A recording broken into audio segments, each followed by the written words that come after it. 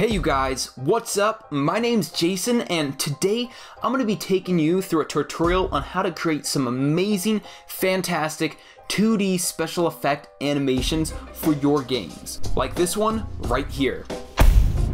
This is a little tutorial segment for my new course on how to animate 2D special effects for your games. So if you're interested, go ahead and click on the link in the description and that will allow you to enroll in the course. So let's go ahead and jump right in. And we want our document to be 400 pixels by 400 pixels. Hit OK. And then we're going to fill our background in with the color black.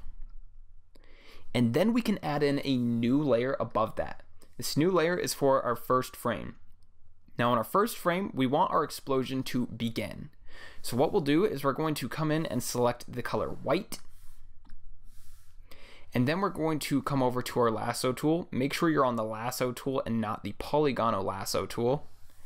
And we're going to paint in our explosion. So let's zoom in there so we can see a little bit better. And sorry, we're not going to paint it in, we're going to draw it in. So we want it to kind of be like a messy star. So we're just gonna go something like this. Now don't worry about it being perfect. It doesn't have to be perfect. Great. Now let's go ahead and fill that in with the color white.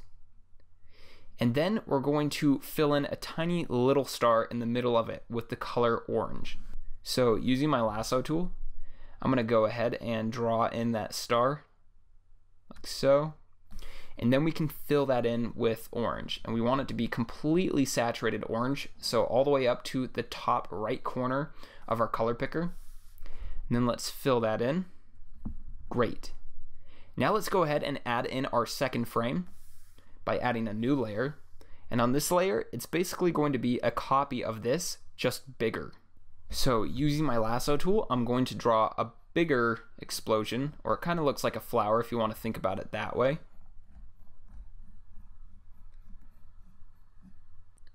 Then I'm going to fill that in with white.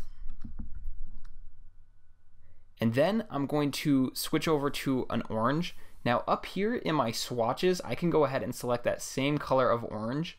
If your swatches aren't turned on, you want to come up to Window, then come down to Swatches and make sure that's checked. So I'm going to select that orange, and then what I want to do is I want to lighten that. So I'm going to drag that to about there. I'll hit OK. Then using my lasso tool once again, I'm going to go ahead and draw on a smaller flower within there. And I'll fill that in with that light orange. Now I'm noticing that this one right here looks a little bit funny, so I'm going to go ahead and use my lasso tool and go like that, and then delete that area. That just feels a little bit better to me.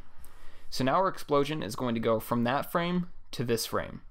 Now let's go ahead and select both these layers and just make sure that they're in the center of our document. Great. Now let's go ahead and add in our third layer for our third frame.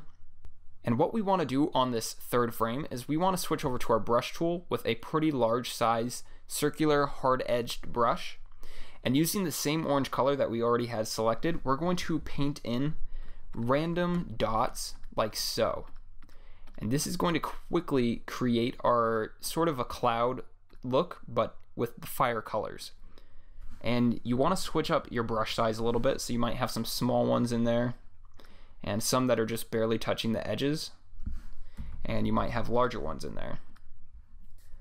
Alright, next what we want to do is we want to switch our color over to a dark orangish reddish color. So we're going to come more towards the red side, and then we're going to come all the way over almost completely saturated and then come down in darkness.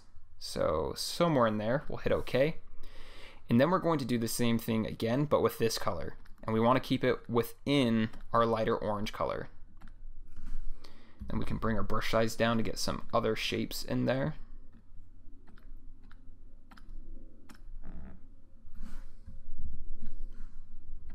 Perfect. Next, let's go ahead and grab a yellow color. So we're going to come up into our yellows. And we want this to be completely saturated. We might come down a little bit more towards the orange side. And then we're going to paint in some random big spots of yellow, like so. Some of them can be touching, some of them you don't want to be touching.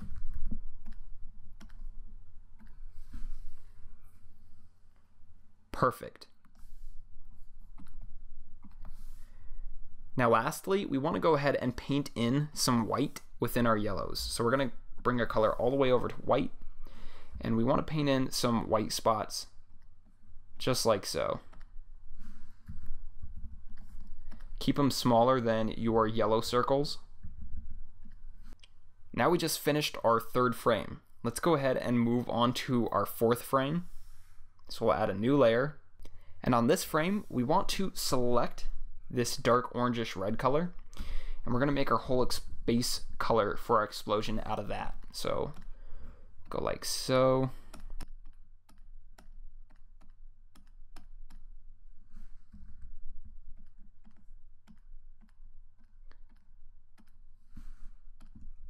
Great.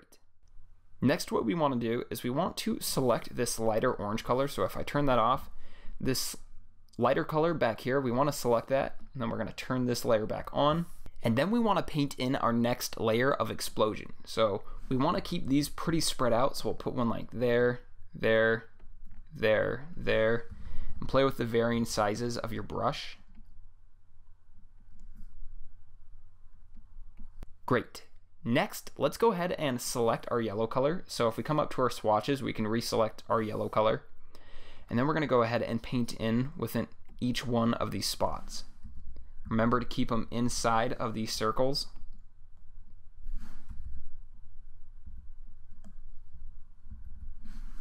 Perfect.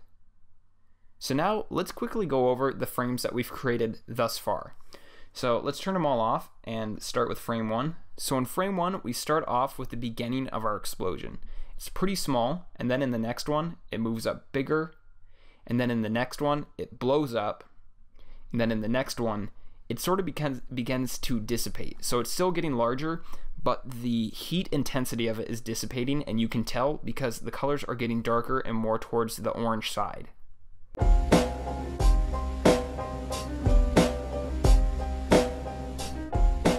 Let's go ahead and finish up the last few frames of our animation. So in the next few frames, what's going to happen is our explosion is going to start turning into smoke, and then that smoke is going to completely fade away. So let's add a new layer, and I'm going to go ahead and turn off all of my layers except for this last layer that we just created. And then on this new layer, I'm going to select a gray color. So I'm going to come down into my grays, and I actually want to add a little bit of some warmth to it. So I'm going to come over into the more saturated side of my grays, and I'm going to come down into my oranges. The reason why I'm coming into my colors to give it some warmth is because if I keep it over here, it's going to appear blue next to my orange. And that's the reason for that. So we'll go ahead and hit OK. And now we're going to start painting in that smoke. So switching over to my brush tool and bringing the size up, we're going to start painting in some circles for our smoke. Now what you need to understand about this frame is our explosion is beginning to dissipate, and so our circles are going to start spreading out. They're not all going to be touching each other. So we might have some over here, we might have one here, two here, and so they're very spread out now. Let's bring our brush size down so we can get some other variation in there.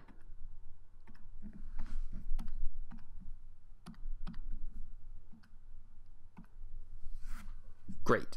So something like that should work.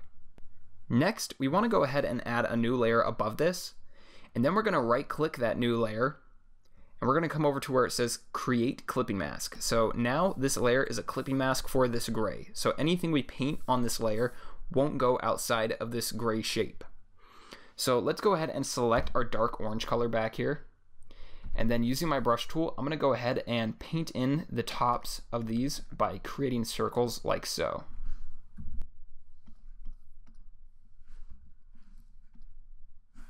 Whoops.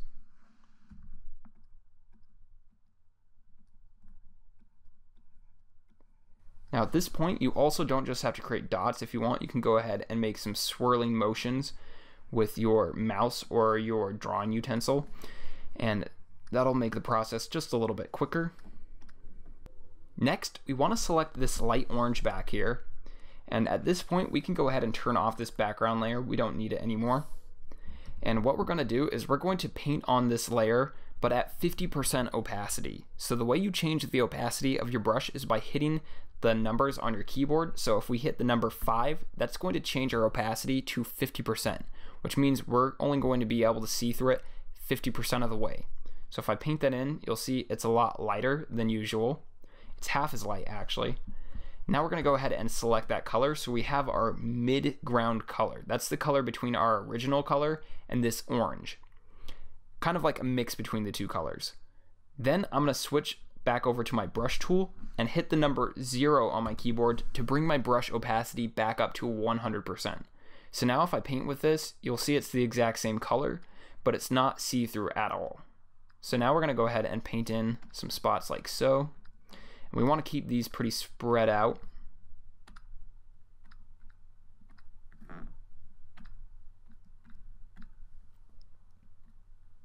And then we want to select our lighter orange color that we originally had. So over here in our color swatches, we can go ahead and select that color. And then we're going to go ahead and paint in some spots, like so. You want to keep these pretty spread out and within the orange areas.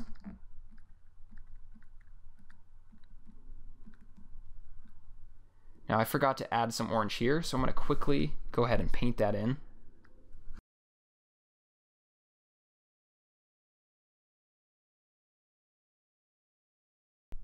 Great, so now we have our 5th frame. Let's go ahead and merge these 2 layers together. So now those are 1. And now we're going to add a new layer for our next frame. And we want to select our gray color. And then with this, it's going to be very similar to our last frame, but we're going to have less smoke and it's going to be spread out more. So we want to bring our brush size down so that these smoke areas are much smaller.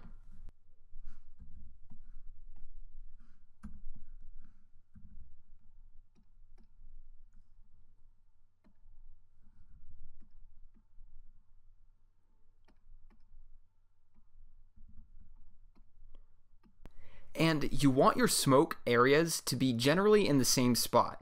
So as it dissipates, we want our smoke to be moving, which is why I've kind of moved around where my smoke is, but it's generally in the same spot as where the smoke was last. Now let's go ahead and add in our oranges. So I'm going to select my dark orange color, and then I'm going to only paint within my gray areas, like so.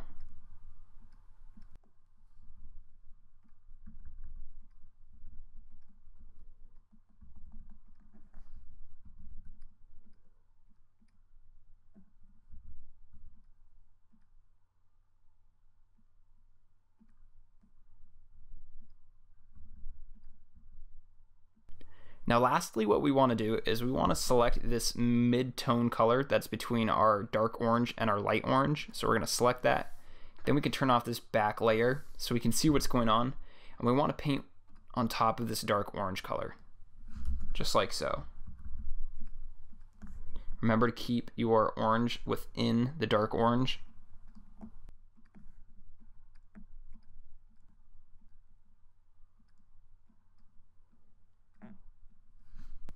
Great. So now we just finished our 6th frame. Let's go ahead and add in a new layer for our 7th frame. And we're going to select our gray color. And then we want to do the same thing again, but even smaller. So this stuff is really going to start dissipating. So we'll have one there, maybe one spread over here, another one about there, and another one over here, maybe a little tiny one next to it. Maybe this guy has turned into one small little smoke piece. This guy and that guy. Add one there, and maybe one there. Now let's go ahead and turn off our back layer to see how that looks. So as you can see, it's almost just a bunch of circles now. Let's add one more layer for our last animation frame. And on this one, it's going to be very similar to this one, just even less. So we might have one there. We might have a tiny little one there. This guy might turn into a tiny little guy there. This guy might just be one, and this guy might sort of morph into two. This guy might shrink down. So now let's go ahead and turn off our back layer to see how that looks. So it's hardly anything. Now I want to turn down the opacity on both these layers, so as they dissipate, they also become more transparent. So starting with this one right here, I'm going to go ahead and bring down the opacity to about 50%. And then the next one, I'm going to turn that on so I can see it. I'm going to bring it down to 25%. Great. Now, let's go ahead and run through these really quick to see how the animation plays out. So I'm going to turn on my frame 1. So first, it starts out as a small explosion, and then it gets bigger until it completely explodes into fire. And then in the next one, the heat starts to dissipate. The explosion is still getting bigger, but the colors are turning more towards the orange side because it's cooling off. Then in the next one, it starts to really dissipate and become smaller pieces of an explosion, and you also start to see some of that smoke in there. Then in the next one, it's mostly smoke with small pieces of heat and fire, and then in the next one it's all smoke, and then in the next one it's almost just tiny little dots of smoke in there. Now let's go ahead and set this up as an animation and see how it plays. So we're going to come down here to our timeline and hit create frame animation, and we have 1, 2, 3, 4, 5, 6, 7, 8 frames, and we want to leave a blank one at the beginning and the end. So I'm going to add in 10 frames, and then we have one of our layers turned on, so I'm going to select all those and turn our last frame off. And then starting on frame 2, we can turn on our layer 1 or frame 1. And then we can move on to frame 3 and move up to the next layer or the next frame. And then move on to the third one, the fourth one, the fifth, the sixth, the seventh, and the eighth. So now let's go ahead and run through those and see how those look. So we'll start on 2, then it gets bigger, explodes, begins to cool off, begins to dissipate, starts turning into smoke, becomes complete smoke, and now you can't hardly see it at all. So let's go ahead and select all of these, and we're going to change their time play. So we're going to come over to other, and we're going to type in 0.03. And the reason why I'm typing in 0.03 is because that's about 24 frames per second, which is how much most animations play by. Go ahead and hit OK. And now we can go ahead and play that. Great. I think that looks pretty good. Now, if you're following along or you're planning on creating this project, I think you'll be pretty impressed with yourself once you see your final product. This isn't a really hard animation to do, and it looks amazing. I hope you enjoyed this tutorial. If you did, go ahead and hit the subscribe button to get many more videos like this one right here. Thanks for watching, and I hope you have a great day.